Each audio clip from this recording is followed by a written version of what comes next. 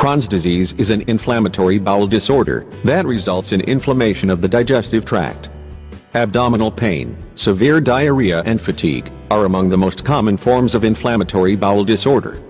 When diagnosed with Crohn's disease, one of the first questions a patient might ask his or her doctor is whether or not it can be cured.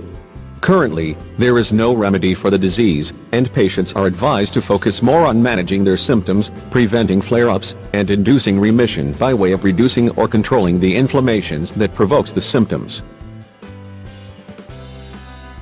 With any incurable disease, it can feel disheartening to know that you are simply stuck with something unhealthy happening in your body. You can't take a magic pill to make it go away, nor can you eat a magic fruit. But when news breaks that maybe, just maybe, there is hope, it is worth listening to. Researchers at Case Western Reserve University have discovered a fungus that works with two types of bacteria to cause symptoms of Crohn's. This is the first study to find a fungus that plays a role in the development of the disease.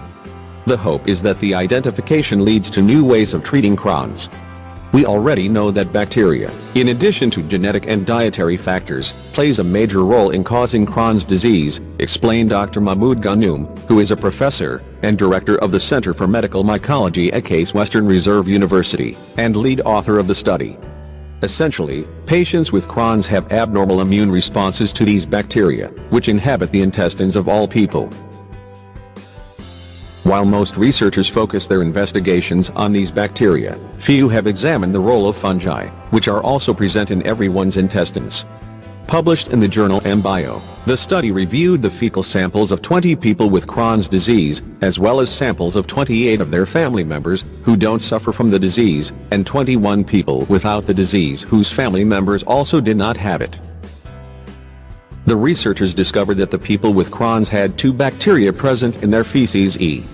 coli and Serratia marchescens, that move in lockstep with the fungus Candida tropicalis. Together, the three produce a biofilm that triggers inflammation linked to Crohn's disease. The researchers also noted that the bacteria and fungus came in much bigger concentrations in samples from patients as opposed to their family members. Overall, bacterial and fungal makeup from those without Crohn's or family with it was very different. Among hundreds of bacterial and fungal species inhabiting the intestines, it is telling that the three we identified were so highly correlated in Crohn's patients, explained Ghannoum. Furthermore, we found strong similarities in what may be called the gut profiles of the Crohn's-affected families, which were strikingly different from the Crohn's-free families. We have to be careful, though, and not solely attribute Crohn's disease to the bacterial and fungal makeups of our intestines. For example, we know that family members also share diet and environment to significant degrees. Further research is needed to be even more specific in identifying precipitators and contributors of Crohn's.